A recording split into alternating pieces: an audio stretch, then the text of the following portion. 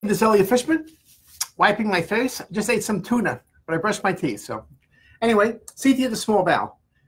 That's our topic for today. I'd like to welcome everybody here. Today's Tuesday.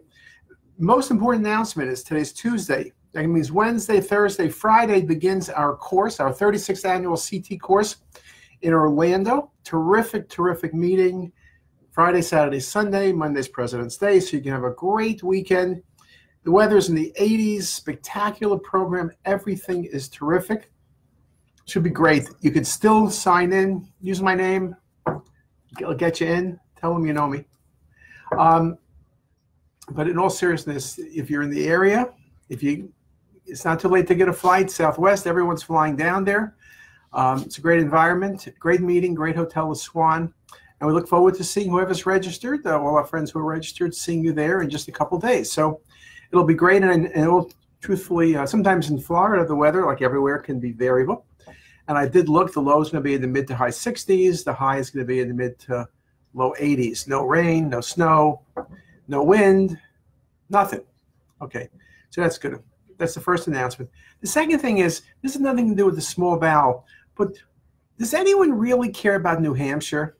I don't care if you're a Democrat or Republican. Who cares about New Hampshire? I don't even know where it is. It's a little state. I'm sure the people are very nice and everything, but who cares? Why are they making such a big deal about what New Hampshire thinks? Nobody cares about what New Hampshire thinks. If we cared about what New Hampshire thinks about CT or MR or ultrasound, we don't care. We don't care. I know there's some great institutions in New Hampshire. For the life of me, I can't remember any of their names. I don't know where they are. I can't even name a city in New Hampshire. I know it's a little funny-looking state that's up really high. It was one of the spelling words when you were a kid you had to learn. But let's be honest. The presidential election is really critical. It determines lots of things that impact us, from the NIH budget to research, to health, to the environment. So that's critical. But New Hampshire, everyone's worrying about what New Hampshire thinks. I don't care. Anyway, what about the small bowel? And I don't care what New Hampshire thinks about the small bowel. I'm telling you what we think about the small bowel. So small bowel CT enterography, if you're doing a dedicated study, is really an excellent exam across a range and spectrum of diseases. Some of the earliest papers I wrote, some of the earliest papers in C&T in general, were on inflammatory bowel disease, specifically Crohn's disease.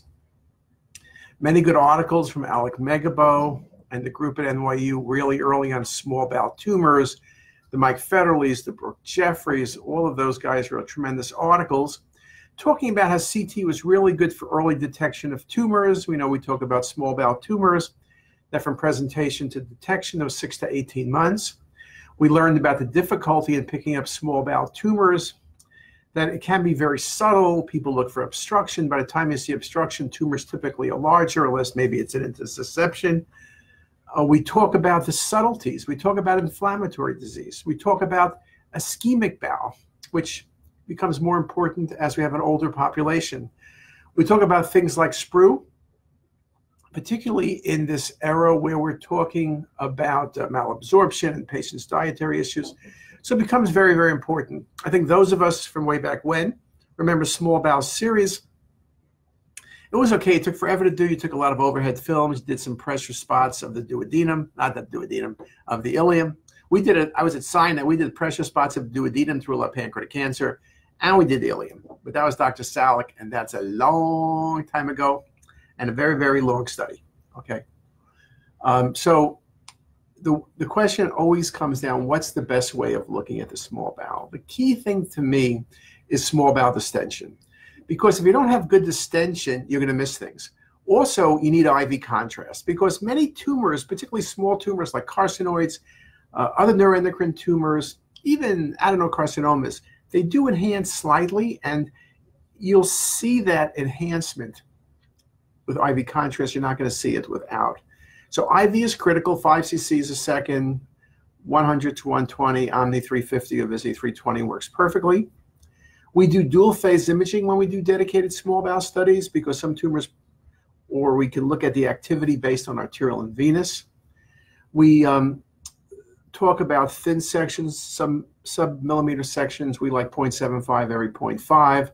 and then reconstruct that, and then look at coronals, look at sagittals, look at 3D, look at MIPS, look at volume rendering, and now we're spending some time on cinematic as well. In terms of key things with vasculature, a good injection, SMA, celiac, sagittal views become critical for looking at areas of stenosis, looking for occlusion that you're going to miss only looking at the axial images. We talk about what's the best way of doing it. Now, the question is neutral contrast versus positive contrast. So let's talk about neutral. Neutral is water versus volumen. Volumen is expensive. People often get diarrhea. Volumen, I think, has had its day. I don't see people using it as much as they used to. You hear very little about it because, truthfully, it wasn't much better than water. I think that they changed the formula because people were having too many issues with the methicellus giving them diarrhea. And when you change the formula, that was really the key thing, right? You have the absorption of fluid into the bowel. The problem with water, of course, water is great, distends the stomach, duodenum, and then does a good job in the small bowel. Obviously, when things are obstructed, you have plenty of water, and a little more is going to do well. Also, the big challenge in non-obstructed bowel is you just can't wait forever because water gets absorbed. You wait more than 20 or 30 minutes. It really defeats the purpose. So you can't always get great distension. IV is critical for a number of reasons. I mentioned the celiac SMA origin, but also looking at the branching of vessels. We talk about the vasa recta. We talk about hyperenhancement of the bowel, as well as the small vessels with ischemic disease, which can be increased or decreased flow. We talk about Crohn's disease, looking at Crohn's activity based on the vascularity. Comb sign is the thing we think about. Also looking at the bowel enhancement. When you have active disease, typically the small bowel is going to enhance, and that works out very, very nicely. We also talk about transitions. You can have bowel obstruction or rule out small bowel obstruction. One of the most common things we do in radiology. CT is really good. Again, axials, it's kind of hard because loops go up and down. Coronals is really good, and maybe some obliques trying to figure out precisely. You want to be very good about looking at transition points. Everything with small bowel is transition. Is it a transition like into the abdominal wall in a hernia? Is it a transition because there's a tumor? Is it a transition because there's adhesions? Is there a transition because there's a stricture? And we're pretty good about telling the difference of all of those. Yes, that was Larry David. I know it was Larry David. Episode 4 was the other night. I did not see it yet, but I heard it's really good. Anyway, sticking on subject here, let me just, Jane Peterson asked about radiation enteritis with partial obstruction. So the good news is these days we have less issues with radiation because of multiple ports and beam splitting, but it used to be, particularly with pelvic radiation for GYN tumors, for example, the patients would get high doses and then they would get bowel, which often falls into the field, particularly if the patient has had a TH and BSO. With radiation enteritis, the bowel loops are thickened and edematous. They often can be tacked together. Radiation enteritis causes an edema pattern. At times it can be confused if you're not thinking about it with recurrence. Also, it can be confused in patients who are getting chemo and radiation. Sometimes chemotherapy causes an enteritis and radiation does it. And I know Ava Zinreich's listening across the hall here. And Ava and I wrote an article on radiation enteritis, too many years ago. But I think it can present with partial obstruction. Again, it's really the edematous changes. And then you look at the field of where the bowel loop transitions are. And typically the loops are thickened and edematous. And the mesenteric fat is dirty. And often it's like a conglomerate mass. It looks much different than recurrence of tumor. It looks much more different than a routine obstruction, say, due to adhesions or bands. It's really this conglomeration of the bowel that really is what you can tell. So it is one of the things to think about in the right situation. Again, the pelvis is the most common thing to me. Also, patients who are getting radiation for right lower quadrant. Occasionally, I've seen the radiation changes from the fields from a post-Whipple's procedure, but that's less common now. Again, the opposed fields and everything else that's been developed in radiation oncology really makes the complications significantly less frequent. So that's really the good news for our patients. Now, in terms of looking at the cause of a process in bowel, I always try to follow the bowel down looking for transitions. If you see focal dilatation, you got to look and try to figure out why. Is it a tumor? Is it adhesions? Is it inflammation? When there's a loop of bowel that's abnormal, is it a mass or is it a long area, maybe due to a stricture, be it inflammatory disease, be it due to ischemia? You want to look at the age of the patient. You want to look at the clinical history. Bands from prior surgery are one of the good causes of patients with small bowel obstruction. You also want to be very, very careful in trying to figure out precisely where the obstruction is. Now, another thing I should mention that we speak about, there's a number of talks on CTisus, is about GI bleeding. And GI bleeding can be anywhere, but the lower GI bleed is basically from ligament of Treitz down. And yes, diverticulitis is a common cause of bleeding, as is occasionally colon tumors, but small bowel pathology, carcinoid tumors, GIST tumors, adenocarcinoma, inflammatory disease, ischemic disease, reaction to certain chemotherapies, reaction to certain medications, and radiation enteritis are all things that need to be considered in the picture. So clinical history becomes very, very valuable. I do like the coronals for looking at the transition points. So a slab 10 millimeters works good back and forth. Looking at where the transition is, when you find the transition, then you look harder and harder. Is it a band? Is it a mass? Is it what's going on there? That's really a good thing to do. I also look at the bowel enhancement. Now, people talk about hyperemia or hypovascular appearance of bowel. Early ischemia will be hyper. Late ischemia, when the bowel is infarcted, will be low density. We also look for pneumatosis in the bowel, that we think about pneumatosis more commonly in the large bowel. We also can see pneumatosis within the small bowel. So that works out very nicely as well. When you look at the image behind me, you can see the small bowel sitting and you see the colon, the stomach. That's normal anatomy. One thing you want to look at is that the SMA is on the left and the SMV is on the right. If things switch, you have a malrotation. And small bowel malrotation can lead to small bowel volvulus or small bowel obstruction. So you need to really think about that as well. Again, we look at this picture and Hannah drew the small bowel, but drew the large bowel and drew the stomach. And that's probably because the truth is when you're looking at small bowel, you're looking at everything. Sometimes Crohn's, you'll see foci in the small bowel and you'll see in the large bowel. Sometimes ischemia can involve small bowel and large bowel. And again, pathology in duodenum. Is the pathology arising in the duodenum, or is it coming from the gastric antrum and coming across? Those are all things that are indeed very important. Now let's see, what else can I tell you? Now there's a number of things. Again, I would go to CTisus. Our lecture series came out last week, our newest app. There's a bunch of talks on small bowel, and you can see them on CTisus almost every few months, but at least once a year. This probably is a good time to ask questions. If you have any questions, I'll be able to answer them. Some people do ask, what if they miss Facebook Live? Can they ever see it? Well, I would like to say the answer is no, but the answer is yes, because Facebook Live, when we finish, although I'm not live, I'm pseudo-live because Facebook puts you up and it makes believe you're live even when you're sleeping. It's just unbelievable. We also put, Lily puts these talks up also on YouTube. So if you're a big YouTube fan and you subscribe to the CTisus channel, you'll see like 2 billion videos we have, but we have a section which has all the Facebook Lives, and that usually goes up today. Some people do ask me also, what about Instagram? And there are many people right now, there are about 1.2 million people watching us on Instagram.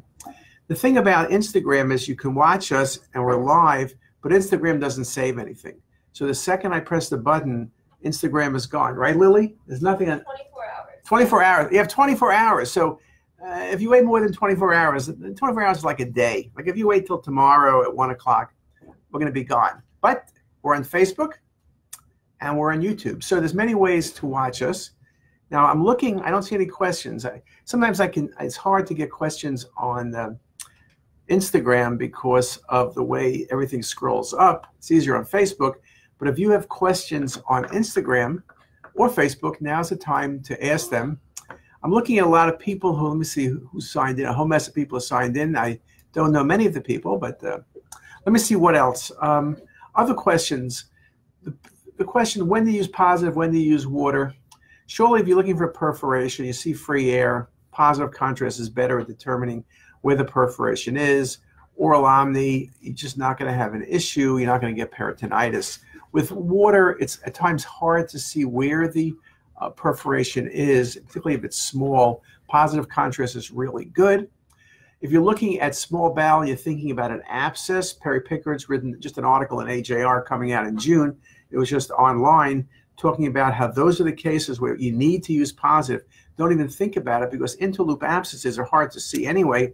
But with a lot of dilated bowel loops, you don't know what's an abscess and what's going to be the bowel. So positive contrast works really well. Even if you only wait like an hour, we also will wait a half an hour or 20 minutes if we want to use positive contrast proximally. Let me see. Someone said, Cabral Xavier sent a request to be in your live video. Yes, we're taking live video requests. We're going to have people standing in the background like flower pots. We find out, here's a question, do you use cinematic rendering for diagnostic purposes or 3D visualization?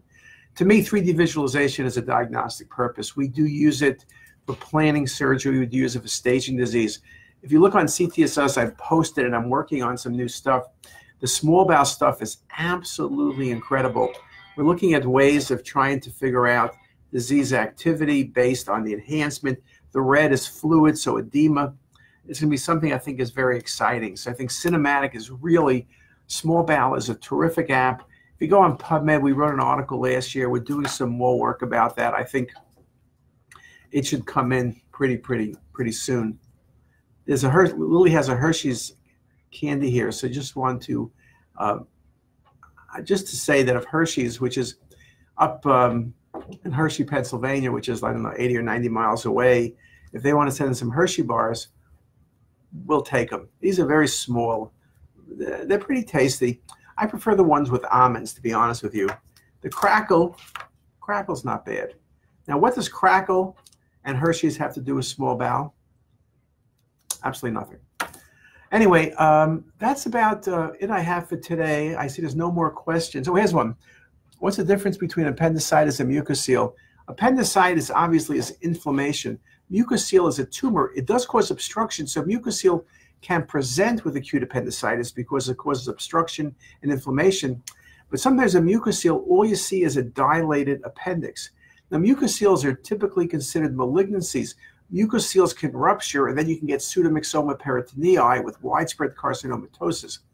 If you see an appendix and it's incidental finding and it's focally dilated, particularly its tip, you got to really think about that being a mucocele. Surgeons will laparoscopically remove that. Once it ruptures, you have all sorts of issues. So I think that's very important, very important diagnosis. So appendix, normal caliber, then focal dilatation, got to think of mucocele. And again, you want to operate on those electively, not after they rupture. So that indeed becomes very important. And that's a great question. So with that, I'll stop there. I'll thank everybody for their attention. I'm going from here to our studios, literally across the other side of the glass, to do recording. We're actually recording some incredible lectures. I'm going to record a real brand new lecture on hematuria, 3-part lecture. The good news for me is I'll be doing it probably today or tomorrow. Unfortunately for you guys, it's going to take about 3 months till we get to it because we really have been working and catching up and being a little bit ahead so we can do other great things. So here's a few more requests. Hello from Chile. My English is very bad. Love this page. Thank you. And have a nice day. And maybe we'll stop with that. Have a great day. And with that, to all my friends in New Hampshire, have a great day. And everywhere else. Bye, guys.